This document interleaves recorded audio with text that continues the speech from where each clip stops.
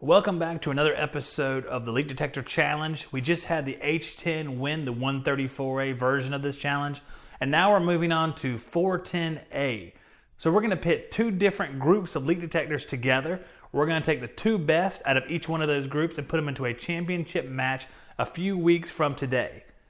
We're going to use the same coil that we have been using thus far to find our leaks, and let's introduce the leak detectors we're going to use in part one of this challenge. The NAVAC NML1, the Accutools EL520, the Robinair LD7, the Inficon Tek-Mate, and the Fieldpiece SRL8. This is the coil we'll be using. This is our search area. This is the leak location as pinpointed before these tests began. We're going to pass through these areas like this twice. If the leak detector does not pick up the leak, it is a fail. If it does pick up the leak, it is a pass. It has to be a definitive ring off, meaning it can't blip a couple times real fast. It has to have a significant ring off, meaning it has to sound like something you would accept in the field.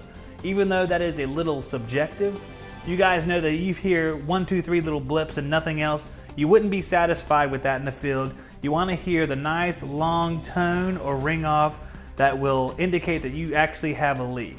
And we'll sort of define that as the process goes on, and we have defined that in previous tests.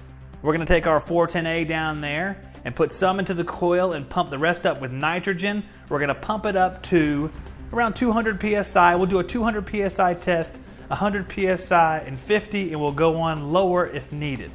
Now, when we let 410A out of this coil, the mixture may not be let out in a uniform way. That is a concern since this refrigerant fractionates. Now what I will tell you guys is that it will be uniform in each test, meaning as we release the refrigerant, we'll be testing all the leak detectors on whatever mixture remains. And when we get to the championship, that'll be uniform as well. So even though from one test to another, it may not be equal, in the final test, it will be equal, so it will be a fair representation of the best leak detectors.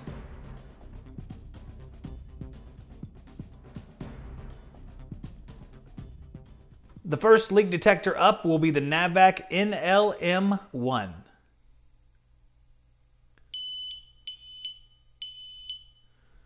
Looks like it found it.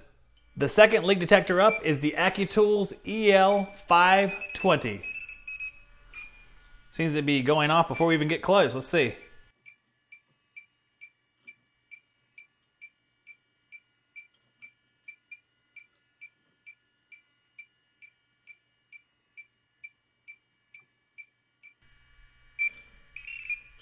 Oh, it did find it.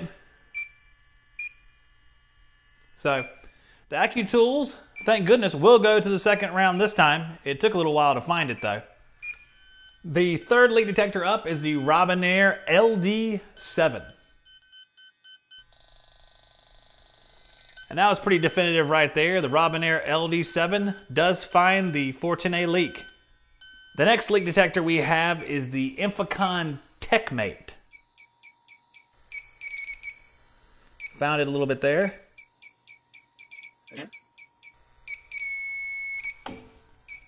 And the Tek-Mate does find the 410A leak.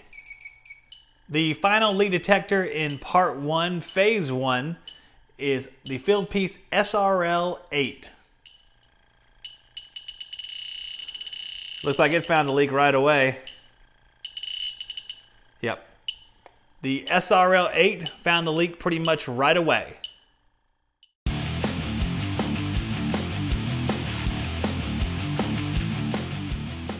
We're going to lead off with the NAVAC NML1. Oh, found it right there. The NAVAC NML1 finds the leak at 110 psi. Now we have the Accutools EL520.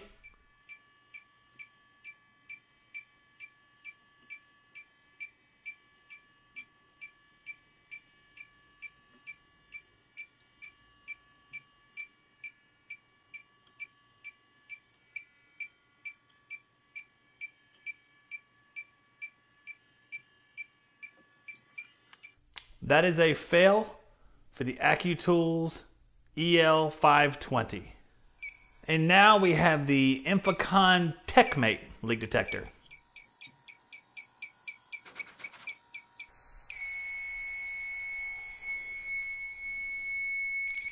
That is a definite ring off for the Inficon Tek-Mate. And now we have the Robinair LD7.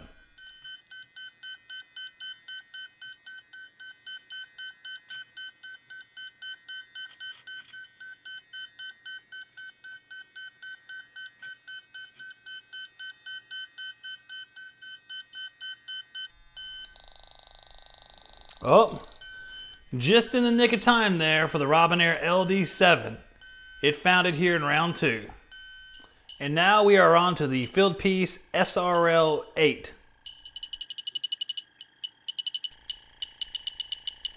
Yeah, I think we found it right there.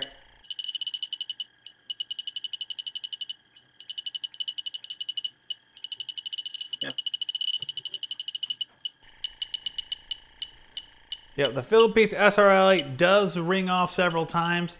And here's a little indication. If we started hearing those ring offs and slowed down, we definitely have it right there. So it does find the leak. I'm counting that. Let me know what you think in the comments there. Does the Fieldpiece SRL8 deserve to go to the next round? I think it definitely does. You let me know what you think.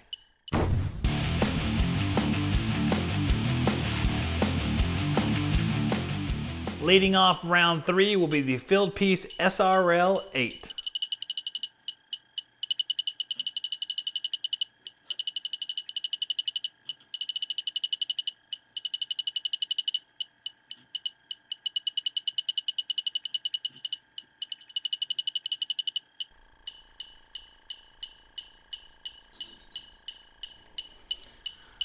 Now it rang off a little tiny bit. Let's see what happens if we go a little bit slower across that middle section again with this one. In fact, let me clear it out. Then bring it back.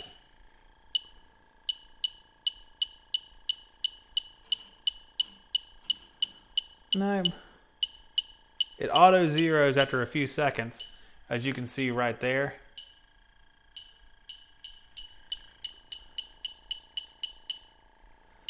Still nothing very definitive, so I'm going to call that a fail. Next, we have the Robinair LD7.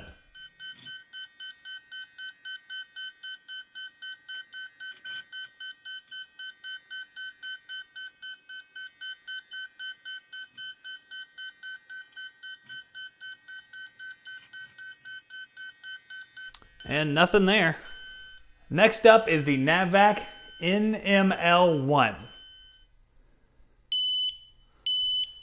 Found it right there. Well, it is finding it. The NAVAC's doing a good job here. Pleasant surprise that NAVAC has turned out to be overall. So the NAVAC does pick up the leak.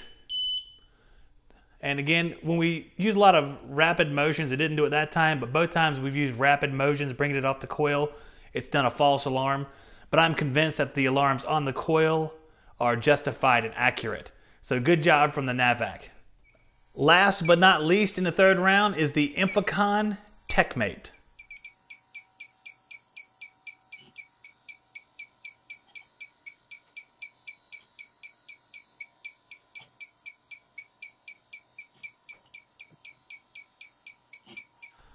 Nothing from the Tek-Mate on this round, so it's a fail on that one.